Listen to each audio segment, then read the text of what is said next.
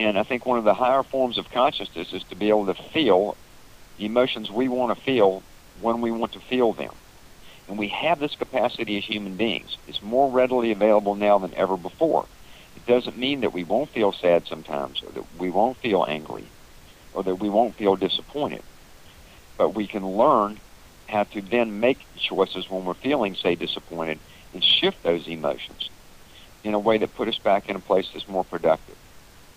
It's kind of like diet. We choose what food we want to eat, and we put more emphasis on that than ever before. Many people do, because we know what certain foods do or don't do to our bodies. But we have this emotional diet, which means the emotions that we have running through our system all the time that we just take for granted is that they're there. We can't do anything about them. They're only reactions. In the new consciousness, we don't see it that way. We see, wait a minute, I can stop certain emotions. I can engage in certain emotions. I can begin to paint the picture of life consciously with the emotions that I want to choose, and not just be a victim of emotion. This is all part of the newness that's coming in now with the shift. That's part of the evolution of the human species. There's a greater ability to utilize our emotions. And that's the difference. And it's a big difference in many ways, but it's not as hard as it sounds. Do you think that people can utilize the precognitive properties that you mentioned before, meaning that we can, if you will, embrace ourselves when we're confronted with something uncomfortable? Yeah, we certainly can. I think that one of the ways to use it is to prepare for things. We call it simply PrEP, P-R-E-P, for those international people around the world, PrEP. Prepping is really powerful. It sounds very simple, but when you begin to apply it, it becomes a really powerful tool. And that means this. You mentioned earlier that we are producing, I mentioned, and you asked me about it, the energetic field produced by the heart. So we're constantly producing an energetic field, an energetic field environment. And that field environment does change depending upon what we are feeling emotionally. And we do this 24 hours a day for our entire lives.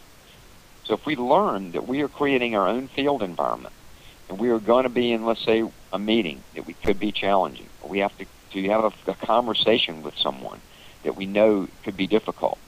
What if we prepare for that by really going in our heart first, finding some compassion for the people we're going to be communicating with, some extra care, some appreciation for ourselves, and we prepare our own field environment before we engage within that context of that meeting or that conversation. What that does is it sets up a different opportunity for something good to occur. It doesn't mean it always will. Things could go the opposite direction. But we are preparing ourselves so that we are maintaining our own internal balance, conserving our energy, and doing what we can to create a field environment that will produce a good outcome. And prepping also gets into things. I mean, for me personally, I know my own mechanical reactions.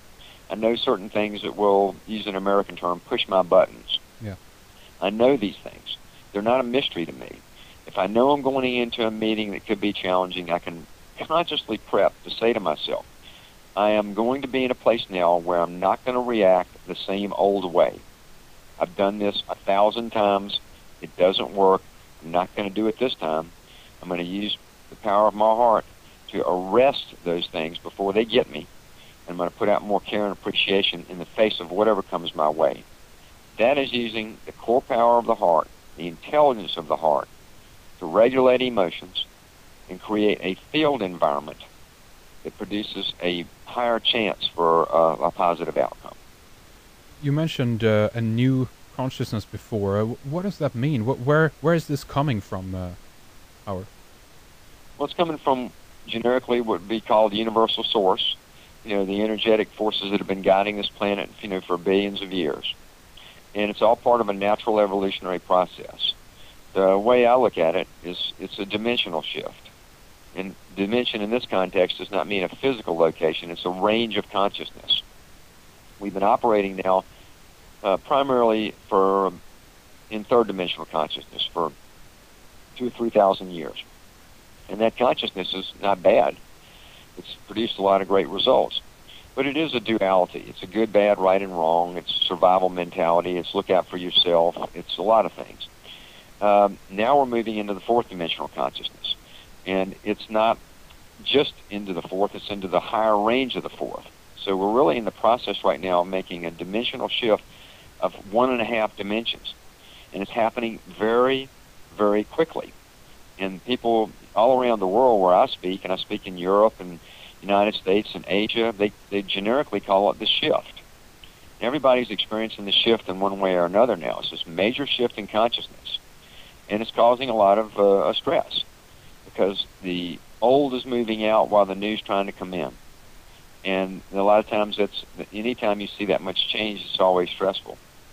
And so this dimensional shift is bringing in a new consciousness that's going to give us new capacities as human beings. It's going to give us, for example, a greater ability to make emotional choices.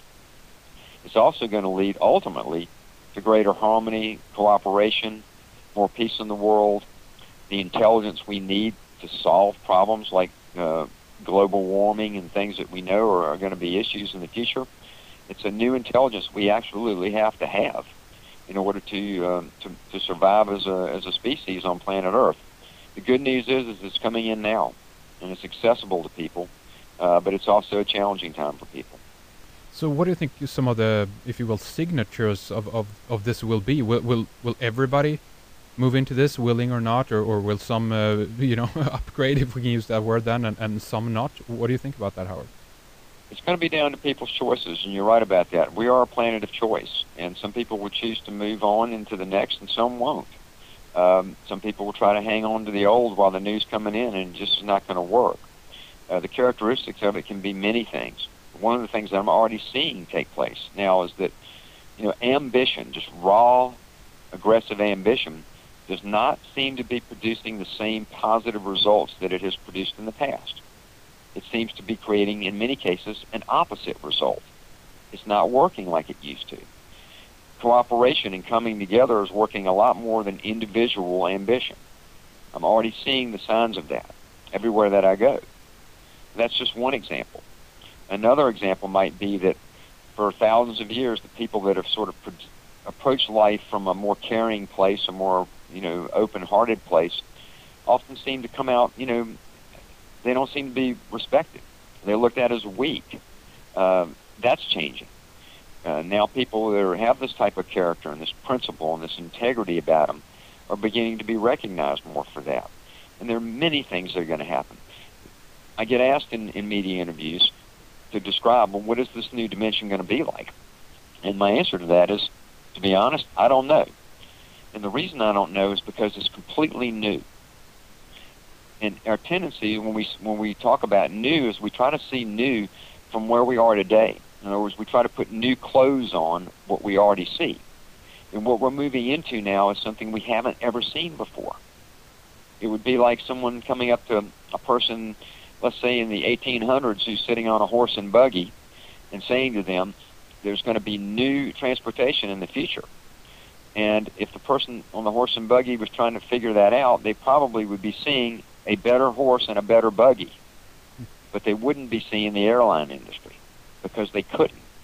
And that's the exciting position we're in today. It's going to be so different and so new that we really can't see it yet.